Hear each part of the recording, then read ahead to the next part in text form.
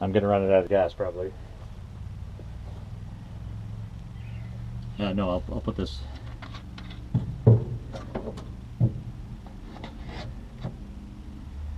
Now, how do I make sure this doesn't fucking go anywhere? I have to hold it, I guess. Right back, gotta put the key in. Fuck, this is not gonna. This has bad written all over it. Yeah, the last thing we want is a plastic bottle full of gas on the engine. I just need a place to stash it, just a little bit, just a wee stash.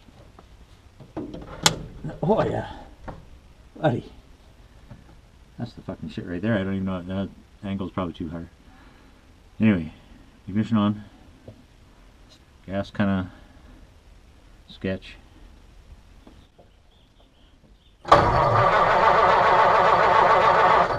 That's going to make a liar out of me. Well, it's not. It's going to start. Let me give her a squeeze.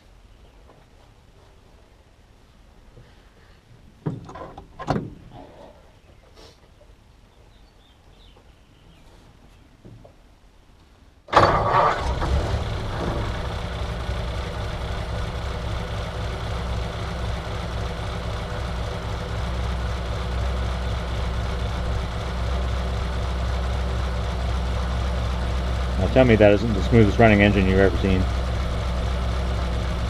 It's on very low idle right now. Yeah, it's a thing of beauty. What's all happening over there? Oh no, still got the gas.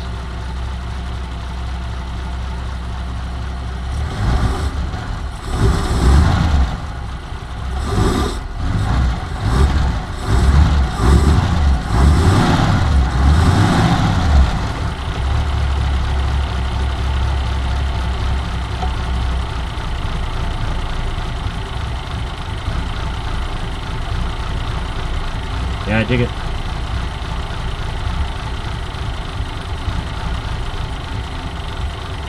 Oh, it's gonna stall.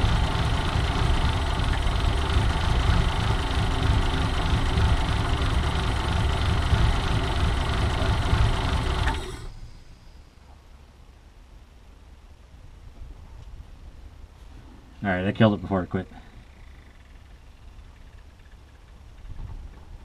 Oh, that's cool. I could hear the gas going through the bulb.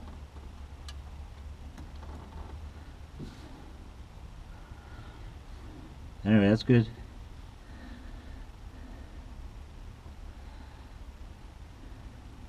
Kill the ignition. I'll take the battery.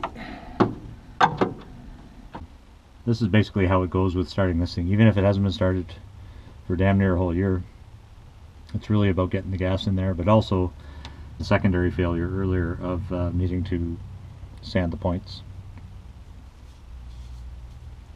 Even the points, I know it went years without being sanded, but out here it probably gets a little bit more moisture and they corrode up more quickly. Hey, this is a 1951 Mercury, and I like to do a video whenever I come out and start it. I know it's less on the excitement factor, but it's important to do and I enjoy it. Take care, have fun, stay dirty. Talk soon. Bye.